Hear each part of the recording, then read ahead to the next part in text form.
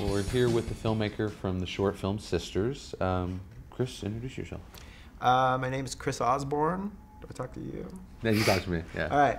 My name is Chris Osborne. I'm the writer-director of Sisters, which is playing in the Late Night Shorts program later tonight. Yeah, definitely.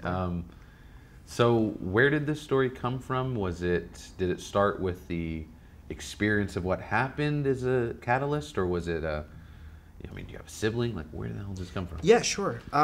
Well, I mean, I, like many kids, grew up as a sci-fi kid. I was a space kid. I was obsessed with, all of those movies that came out, like late 90s, like Independence Day and Men in Black and stuff. And so for the longest time, I'd had this inkling to do an alien abduction story, which is a little bit different for me. I don't typically work in genre. But I thought it might be a fun little realm to work in, but it didn't have kind of the meat to the story that I had wanted. And it wasn't until I read this book of essays by Leslie Jamison called The Empathy Exams, which is a book of nonfiction essays that kind of meld memoir and critique and all of these different things surrounding the concept of empathy. And, rooting that idea of empathy, which is trying to enter or access the pain of another person, it seemed like an interesting way to blend like a supernatural trauma that you might not know exactly what happened with gaining empathy for someone you really love. So that was kind of the catalyst for it. What made you decide it to be sisters and maybe not like brothers? I mean, what was it about the female perspective in particular? Maybe in the sense that if this wasn't an extraterrestrial event and it was just like a rape or something of that sort, was that why the choice of the sisters, or was it, what I mean? I think that in terms of when we're looking at trauma, there, especially a trauma that isn't explained, that doesn't have discrete edges, that is constantly questioned in our society, I think that to evoke like the supernatural, to root it in more of those like earthly traumas, where many of the survivors of those such traumas are women. I think that perspective was very much intentional. That the film centering on two women discussing what may have happened to one of them. I think the choice was intentional to make a film in which the audience is forced to listen to a woman tell us what happened to her. And so I felt like it was more interesting to me as a filmmaker to approach it from that standpoint. And I think it gave it a little bit more weight. And also in the more practical sense, in my research about alien abduction stories, most of the people who claim to have had a close encounter or an experience are women, like middle-aged women in rural communities, who are, like for worse, like not taken seriously about that experience. So I think it just made sense for all of the narrative and thematic threads to root it with like a sisterhood bonding in this trauma rather than any other relationship. Let's talk about casting these two wonderful actresses and the young girl. She was also very well cast as well. Yeah, let's talk about that. Yeah. Like, first, was it Lindsay Jade? How did this all come about?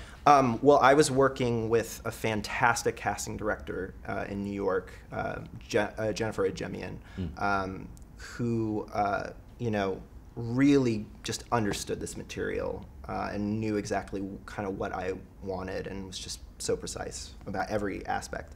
And in the back of my head, I didn't tell Jen this beforehand, but I had seen Lindsay in The Teacher, and in the back of my head, it's like, wow, it would be so cool if we got like Lindsay Burge in this movie. But I thought she was kind of out of reach, because she is on the rise and should keep going. I mean, I think she, for my money, is like one of our best actresses. But I didn't tell Jen that. She reached that conclusion herself and said, hey, I know this actress. I had worked with her on a past project. How about Lindsay Burge? And I was like, whoa, okay, something is happening here where we're totally in sync on that. So it was an untraditional way to cast her. We talked on Skype. She's based in Los Angeles. I'm based in New York. And just talked about the movie and just talked about her feelings about it, where her head was at with this character, with the themes. And it was a very natural kind of conversation. And from having that, I realized she was just like perfect for the role because she totally understood all of like the very particular emotional beats that this character and what this performance would need, as well as the bigger picture, like what the film is about and what am I trying to say, and even helped me clarify that for myself. You know, I think that working with Lindsay, the film was better off and my vision was more clarified. So that was with her. And then with Jade, you know, we found her in audition. Wow. You know, she showed up to an audition. And the reason why I picked Jade over all of the other awesome actresses that we saw was she was the only actress who like listened. You know, I feel like the other people who had auditioned were waiting for the next line, and Jade heard every line that was spoken to her. And you see that in the film with, you know, when she really has to emote silently the whole time and just listen to what happened to her sister. You know, it was powerful in the audition and it was powerful on set. You know, she just really understood, you know, how to give that performance what it needed and to give it the empathy that character and her sister like needed.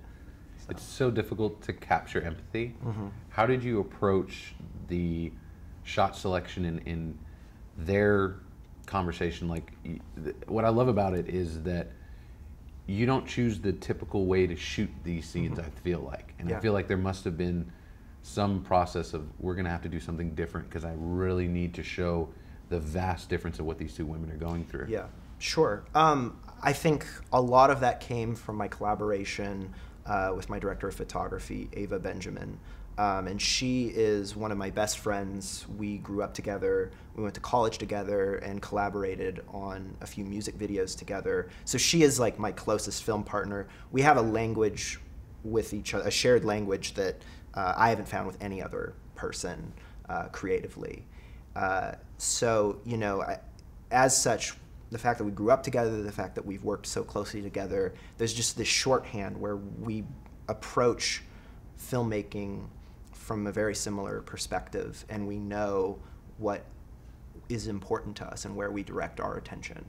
And so in particular for this film, you know, if the idea behind it is that we need to access another person's experience, even if that experience seems so otherworldly or unbelievable to us, you know, there has to be a sensitivity to the imagery of the film that the audience, when they watch it, feel like even if what I'm seeing isn't what actually happened, it's still true. It's still real and it's still palpable. And whatever happened, the residue of that experience and that trauma is real. It's there.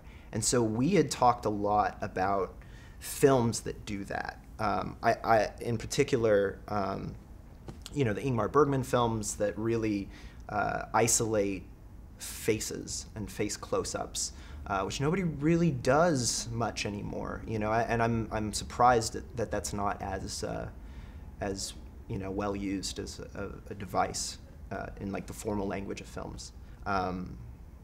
So, you know, definitely the touchstones were the Ingmar Bergman films, you know, The Silence, Persona, as well as another film that is a recent example that does that, Paul Thomas Anderson's The Master. Ooh, yeah. Which, you know, even in the way that we approached the story was a huge touchstone, where you have this vast, you know, sweeping narrative that's told so intimately.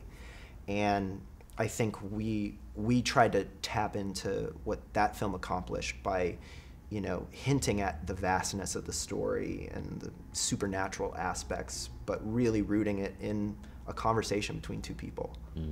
So. I'm kind of curious. Lindsay's such a, I don't know how to put it, dynamic with her face. Like she puts so much emotion into just looks, and Jade as well. I was blown away by her performance in that. Sure. What's it like on the other side of that, filming that? There's not really, you know, in the script, but you want to capture all that as well. How did you decide in the editing process, like, these are the shots at work? I mean, how many takes was involved? I mean, Sure. Was she on point for all of it? It seems like they were in it, locked in. Yeah, I mean, it was honestly an intimidating experience for me as a new filmmaker to work with talent of this caliber. And I'm forever humbled and grateful to have had that experience of working with both Lindsay and Jade on this. In terms of how I got them there on set, you know, there was a lot of talk in rehearsal about just what this story means. We kind of kept it higher level, and really delved into just, like, you know, the personal aspect of what it's like when you're talking to somebody who has gone through something. And we had conversations about that, and I was open about that, they were open about that, and like in a personal sense. And I think that, you know, that had created a trust amongst the three of us to really give it our all. You know, there were moments where, you know, like I feel like working with Lindsay and Jade was two very different experiences. Lindsay being somebody who just kind of has her own tempo of working. She really prefers a lot of, you know, time to herself to marinate in this character, and I really admire that about her. I think it's what makes her such a powerful, dynamic performer. Whereas Jade, it was more of a conversation with her, where on set, you know, we would kind of talk and riff back and forth, like, well, hey, well, what do you feel about this and all that. Whereas like with Lindsay, it's kind of like let her do her thing. And then in terms of the edit, I had edited Sisters as well, and that was a huge process, you know, just to figure out, you know, through editing, how to let the psychology of the film drive the narrative and not the other way around, which is something I'm very proud of with this film. I think the formal language of it is told through its editing, and not through, you know, a predetermined like story structure. I think like the editing kind of brings you into these people's lives, and that's kind of what sets the pace for what unfolds. It's a longer short. It's 21 minutes, which has been a huge issue with programming at festivals, and I thank you guys for, you know, finding room for it. But I think it does need that duration and that's, you know, momentum in order to unfold. And a lot of that was just what happened on set between Lindsay and Jade. You know, they could figure out that uncomfortable kind of pace that you have with a sibling that you haven't really seen in a while, and, you know, wanting to figure out what's going on but not push it too far, but also knowing what is a comfortable way to like push each other's buttons, and what like a certain pause in the conversation means to the other person. Like they just like, again, like intuitively understood how to do that, and I'm forever grateful to them for that. I'm kind of curious then, since you 21 minutes, that begs the question, is there hopes of expansion with this into like a feature? Or I felt like this was concrete on its own. Is it separated now, like, or are you looking into fleshing out this story? I'm not. You know, I am a huge proponent of the short form. You know, I work at Vimeo for my day job, and I'm watching stuff every day that's short form work. And it's stuff that stands alone and doesn't need to be expanded. And I kind of like that for this film, that it's this, you know, 21-minute thing that, well, it's not 21 minutes, but it's 20 minutes. There we go. Yeah, it's 20. It's this 20-minute thing that really is self-contained. It's its own world, and that's all it needs to be. You know, I am definitely interested and am writing feature-length work. But right now, you know, the short world is very interesting to me in terms of figuring out what kind of filmmaker I want to be and figure out what stories I want to tell and how to do it. I think it gives you the room to experiment a little bit. And I love films that can straddle that line between, you know, straightaway, you know, narrative and more experimental formal language. I think that is happening a lot. You see that happening a lot in recent independent films, and it's a really exciting trend. I think at the forefront of that is short form work. Being short form online being really the main outlet for it. Mm-hmm. Can you talk about that and where people can maybe see Sisters in the future if possible? Sure. I mean, I'm still figuring out what the online strategy is for it, which, you know, every filmmaker has to think about that now. You know, that's the world that we're living in. We don't have the opportunity to screen theatrically. But I think that's okay. You know, like working at Vimeo has taught me that, you know, online is such an amazing, you know, forefront for all types of creativity. Something that I do at Vimeo is I curate experimental and avant-garde videos, and each month in New York City I have a screening of like the weirdest stuff that I find on Vimeo. And you know, like finding out new platforms for filmmakers that are trying really daring work is really interesting to me. And so I'm hoping to take a similar approach with my own film, is just figure out like what's the best way to strategize this and get it in front of as many people as possible. Well, yeah, Sisters was kind of jarring and blew me away, and I can't wait to see what comes from you. And if you're expanding the boundaries of genre, I can't wait to see what's next. Great, thank you so much. That means a lot. I Thanks, appreciate it.